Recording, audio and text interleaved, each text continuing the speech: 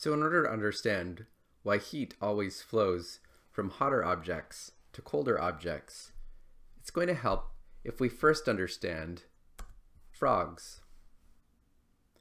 So here's a simulation of a frog. And the main thing to understand about this frog is that it's hopping around randomly. I don't know about real frogs, but this frog is definitely hopping around randomly because I programmed him to do so.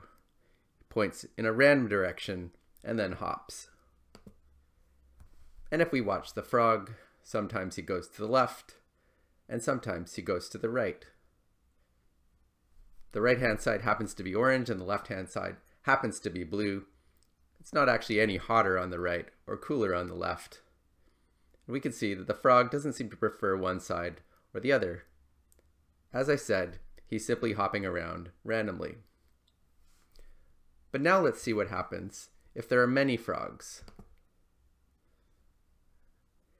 And so in this simulation, we start with 150 frogs on the right and 10 frogs on the left. And we could just watch what happens. It's going to take a while, so it'll be helpful if we make the frogs speed up a little bit.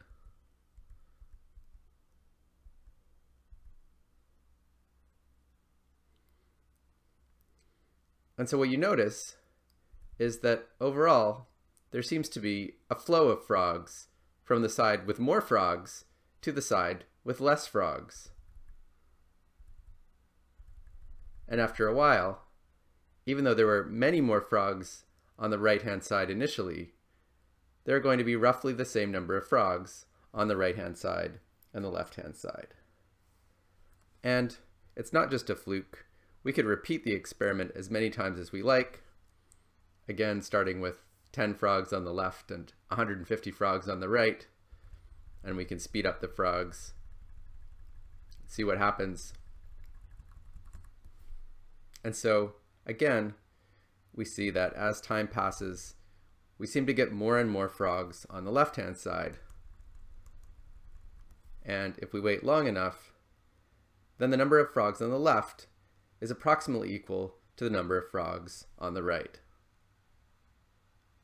So if we can understand why the frogs in this simulation always seem to flow from the side with more frogs to the side with less frogs, that's actually going to give us the understanding of why heat always flows from the hotter side to the colder side if you have an object, or from the hotter object to the colder object if you have two objects together.